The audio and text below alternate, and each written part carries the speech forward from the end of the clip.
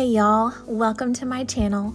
My name is Tabby and I like to share simple decorating ideas here along with some DIY projects and a little bit about my journey as a mama. I have a 1-year-old and a 5-year-old, so Christmas magic is very much real here. You will find that my Christmas decor is traditional, cozy, and fun with bits of whimsy for a family-friendly vibe. With the world being as crazy as it is right now, finances are tight for everyone. I am a believer that you can use what you have, giving old items new life and creating new, exciting looks for your home without breaking your budget. Each year, I add a little bit to my Christmas decor stash as my style changes and develops, but most of what you see is from previous years. Sometimes we make a trip to Hobby Lobby and pick a piece of decor to place on the shelf just because it's cute, and other times we decorate with purpose and intent. And I want to share just a little bit of my thought process as I decorated this year for Christmas, and I hope it helps bring more meaning to what you see today. So I'd like to think that my home is a good mix of what's trendy and what I love. I've discovered that it's not about what's on trend, it's about what makes you happy. And most of the time when I'm finally able to hop on board and buy what's trendy, it has come and gone and they are on to the next thing. As I scrolled through social media lately, y'all, I cannot help but think that everything looks like a copy of one another and perfection is on display and it seems impossible to fit in or ever measure up. Can I just tell you today that you are enough? Your home is enough. Your efforts are enough. I have spoke those words over myself more times than I can count. God is proud of the home I am cultivating for my family. He sees my efforts as a stay-at-home mom and homemaker. My job is important, and I am making a difference every single day, and so are you. We're starting in the entryway that I've created and living room area. This dresser was a steal of a deal off Facebook Marketplace, and I just touched up the black paint and added new hardware. And here on top, I added some height with this sleigh and greenery with this really vintage looking yarn, but it's not, it's just from Home Goods from a couple of years ago. And on this black accent wall, I like to put my nativity scene.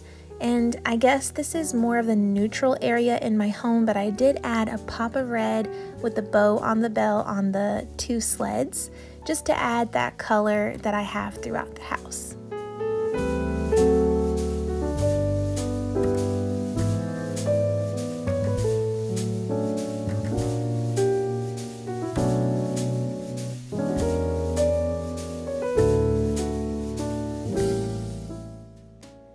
This bottom shelf has some very special touches to it. This photo of my husband with some of his family, and in this cloche are some vintage books given to me by my mom, along with some LED candles and 2 of Victor's grandpa's dominoes. His grandpa passed away when he was younger, and he was very close to him, so I thought it would be sweet to display the dominoes that his grandpa played during the holidays. It was fitting to use the one with 4 since we are a family of 4, and also proudly display the Puerto Rico side of the domino.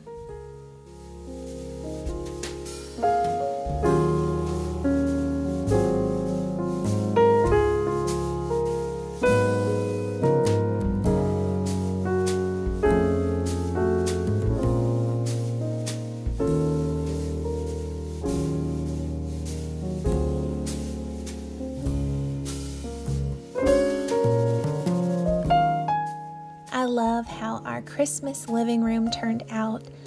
I love making my home feel magical for the holidays for my children, but also for me and my husband. It's a lot of fun to create a nostalgic feel and decorate in ways to help us feel like kids again during the Christmas season.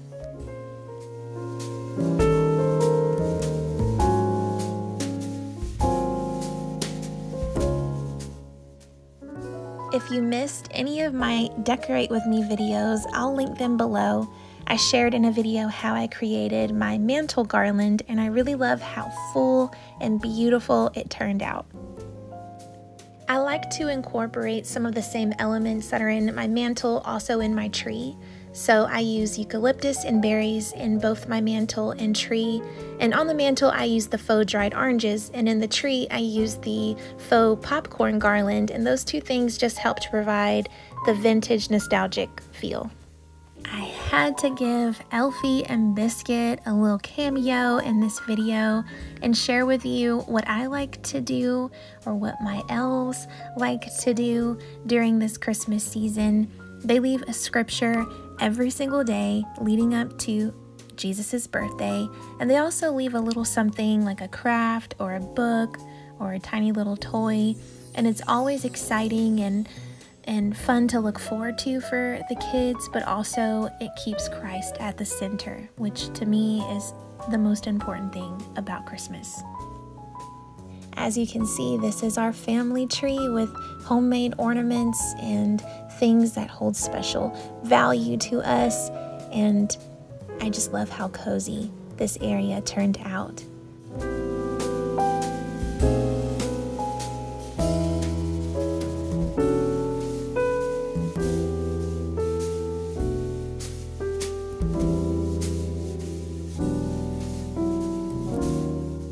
The kitchen and dining area turned out so well. It really feels like the North Pole's gingerbread bakery, and that was exactly what I was going for.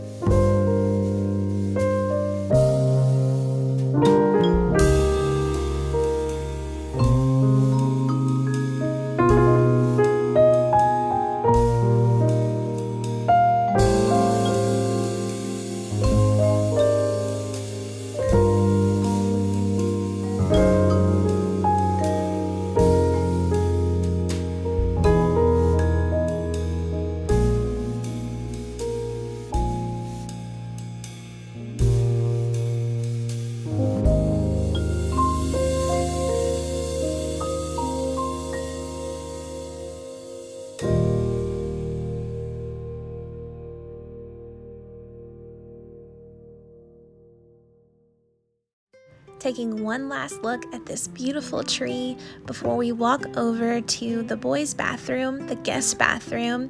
It's right here off the living room and kitchen area, so I wanted it to be super cute for the holidays. And if you saw this decorate with me, you know that those 2 Christmas dinosaurs were the inspiration for this bathroom. My kids love it, I love it, and I hope you love it too.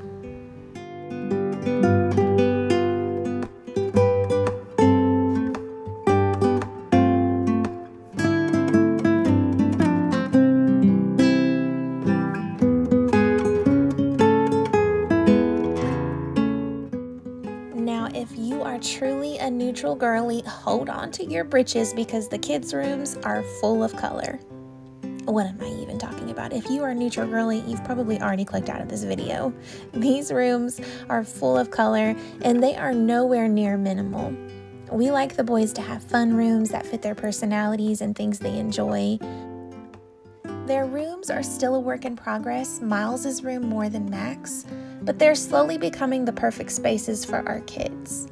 We just used leftover Christmas decor and their Christmas books and toys to add to their shelves this year. And this tree was our tree when we were dating. It's our Steelers tree, but now it's Maxon's. And he was pretty proud of this tree. He decorated it all by himself. I love the way Miles's shelf turned out. This little figurine set of baby Jesus and Mary and Joseph with the star. And then this leftover tree that I had, I just added some lights up top, way out of his reach next to his sound machine, and this felt tree. This DIY felt tree that is hanging on for dear life.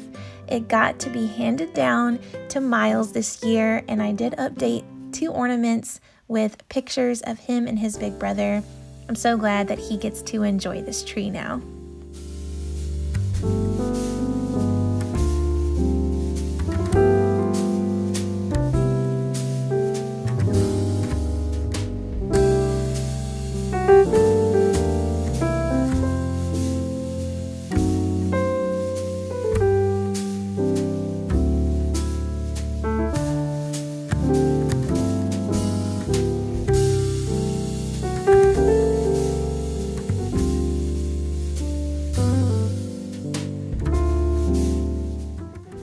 This will be my last video for the year 2023, and I just want to say thanks for watching.